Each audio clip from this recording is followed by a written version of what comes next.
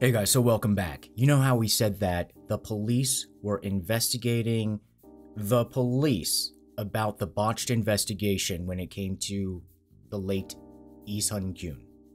Well, the results are in. There definitely was a police leak, but now it looks like the police investigating the police need another set of police investigating the police that were investigating the police.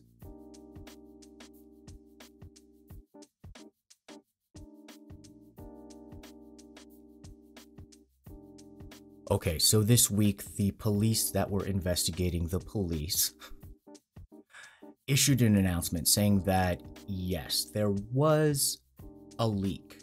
It looks like that there is a leak in the form of a photocopy of a document that was the mid-investigation police report dated October 18th. That's the document that listed the names of the suspects under investigation. That included Lee Sun-kyun. That created the initial buzz last October. So remember, the Gyeonggi Police Department, which is a separate branch, was investigating the Incheon Police Department. So the Incheon Police Department takes the lead a lot on drug investigations because they have more of the specialists, most likely because they are the police that are tied towards the Incheon International Airport. So, that makes sense. But it looked like that the police seemed to be leaking out information that was not good to the health of the celebrities. We saw Lee Sun-kyun be a victim. We saw G-Dragon dragged through the mud. And the police said in a very big statement back in December 28th, they said that there were no leaks. There's no suspicious leaks whatsoever. All the proper investigative procedures were being followed based on testimony and evidence. They were basically saying like, we Incheon police, we are so perfect. And by the way, they were getting their promotions because they were able to nab such big names into this investigation, even though there really was no conviction, even still to this day right now, because the investigation is still underway. Now, if you want to see why K-dramas are so good and why the villains come from the real drama in everyday life in Korea, this is gaslighting. Not 101, y'all. This is advanced level gaslighting. So let's go through the time frame. December 27th, yes, Lee Sun-kyun unfortunately passed away, right? They're saying that it was a self-inflicted choice. Then on the next day, we had two major events that happened. One was the Incheon police having a press conference saying that there were no leaks, we're perfect, we're fine. While on the other hand, Dispatch, who many of you may know as basically the TMZ of Korea, that releases, they're most famous for releasing the secret K-pop or Korean celebrity couple, that is in hiding, and then they release the information on New Year's Day. But they are basically, Korea's TMZ, a very premier online-based entertainment news site. And they reported also on the 28th, the day after Lee Sun-kyun passed away, a scathing article about the police investigation. It wasn't on necessarily Lee Sun-kyun, it was directed at how the police were at fault. And it started the timeline. It was basically like a timeline. It was kind of like a wrap-up article. In some instances, you might think like an editor saying like, hey, you know what? Make an article that just sort of like summarizes everything that happened to this point, and with the focus on what the police did, and then to kind of, wrap it up. They're just like, yeah, the police seemed like they kind of really did him dirty, did Lee Sun-kyun dirty. And so they started with this report, the interim police report on October 18th that we've seen before, that listed Lee Sun-kyun as one of the suspects. Yes, the madam is on there, the neighbor is on there, and I believe the Dairy Queen's on there. Now, that created not necessarily like a huge buzz, but when the against dispatch, but it created a buzz against the police. So last month, the police decided to investigate itself. And so, who would have been the target? It should be the police, right? And then maybe the news agency that they most likely leaked it to, which was not Dispatch. October 18th is when the report was dated. October 19th, who was the one that had the exclusive, only, first report on this October 18th report? It was Gyeonggi newspaper. Gyeonggi newspaper, not Dispatch. Dispatch waited all the way until December 28th to show this document. And it's not even clear when they got this document. They could have gotten they could have been way last in line. Dispatch says they even just, got it from a third party. But who's the one being investigated? Dispatch. If it's kind of, a little bit weird, following this right now, but essentially, let's say that you are the one to, point the finger at the police, and then instead of the police investigating, the crime that I'm pointing out, they investigate you. That is what Dispatch is saying is going on, and it seems like way unfair right now. So October 18th is when the police themselves created this report that was very controversial. Why are you making this report? Why are you naming Lee Sun-kyun like a suspect? And then the next day, basically that means on that day when that report was published, they leaked it to a Gyeonggi newspaper, somebody over there, and then they published, this is an old school newspaper, so, they had deadline probably on the 18th itself, and then they published on the 19th. So they were the only ones that published, but they did not print a picture of the report. And I think this is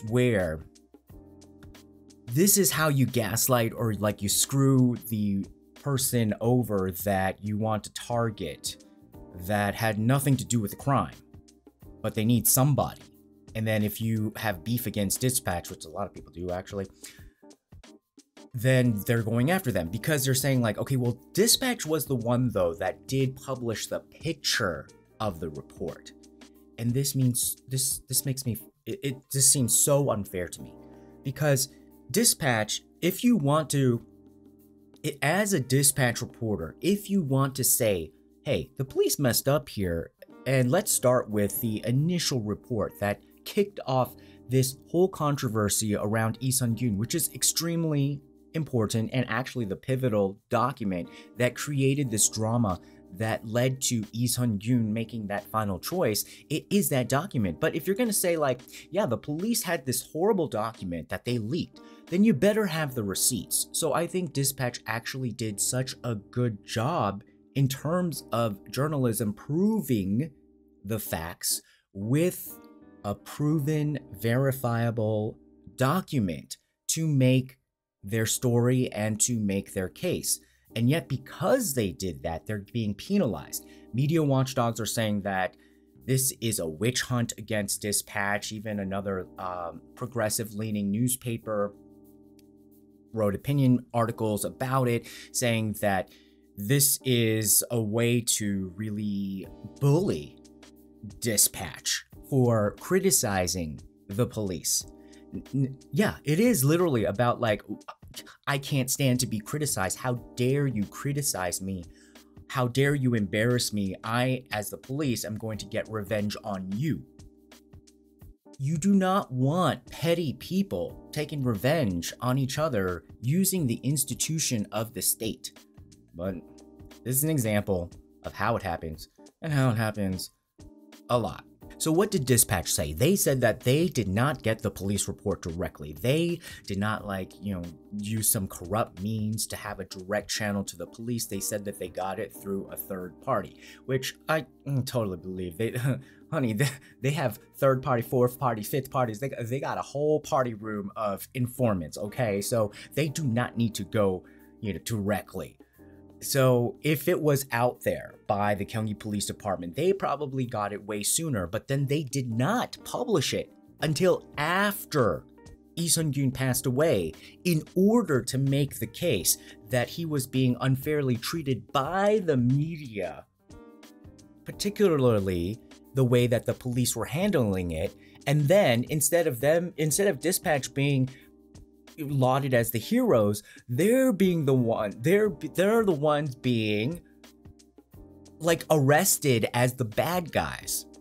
Do you see how unfair this is? So the police said that there was a continuous leak of investigative information from the beginning of the case until Lee Sun-kyun was called in for investigation, and they're trying to figure out for what purpose it was leaked, and also in what format it was leaked. Well, honey, obviously it was a photocopy. It was, there was a picture. It was probably just Kakao talked or telegrammed or, emailed to some reporter at the Gyeonggi newspaper that published it the next day as an exclusive. Yeah, for that purpose. And then where is the investigation into Gyeonggi newspaper and then all of the other media outlets that also reported on this same police report? And so dispatch is also saying that is very unfair, that they're the only ones really being investigated and especially not Gyeonggi newspaper. Now, don't you guys think it's a coincidence that the Gyeonggi Police Department is not investigating or raiding the offices of the Gyeonggi newspaper, like the hometown newspaper? You see, how, we gotta have, I guess we gotta have a buddy system or something, or an enemy system where, every police department has to, have another police department investigating them all throughout Korea in one little, blockchainy kind of a chain. Again, we talked about incentives here. Why would the police be so quick to make these types of allegations, go to the public, get attention for it? Well, one lawyer who specializes in these cases said that a lot of the times the celebrity drug cases are used to really get more attention to the police department and investigators, and the people who put them in jail are promoted quickly. So there is a huge incentive to find some way to jail that celebrity, and then you will get promoted quickly. And another shady update. Now this is shady because this was a smooth, quiet little update that obviously looked like it was trying to be slipped under the radar, but thanks to the sports reporters. Like I said before, the sports reporters are essentially entertainment reporters, or they're kind of in the same division in Korea. So if you see a lot of kind of a TMZ style story coming out of sports, actually it's a little bit more gritty and investigative, so you could trust it more. So there was many outlets that alluded, basically dropped all the breadcrumbs about our Dairy Queen, but the sports outlets basically named her by name and said that the Dairy Queen has been booked as a criminal on the 31st of January, and her status was converted to a suspect. So yes, the Dairy Queen is now going to be facing the heat, and we'll see if that soft serve cone melts. And the blackmail case continues. So remember, when you pass away as a suspect, your case dissolves because there's no way to punish you in the afterlife. But if you are a victim, your case continues because there is a way to punish the person that did something bad to you because they're still alive. And so that blackmail case that Lee Sun-kyun filed against, the madam and the girl upstairs, that has been now assigned to a judge in Incheon District Court, and the first trial is scheduled to be held later this month. Now, these things can take years, but if there's hot media attention on it, then things tend to get more accelerated. All right, guys, so what do you think? Do you think Dispatch is being unfairly maligned here? I mean, this just kind of reeks of this.